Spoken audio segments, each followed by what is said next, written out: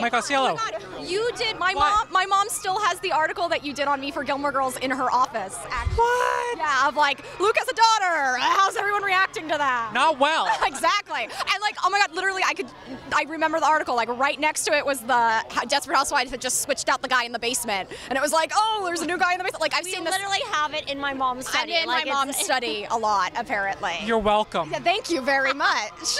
I was gonna say, I feel like April has gotten a bit of a bum rap over She the years. has, absolutely. Thank you. She has. And she's kind of fun in the revival. She's a basket case, but she's fun. I know, but isn't that great?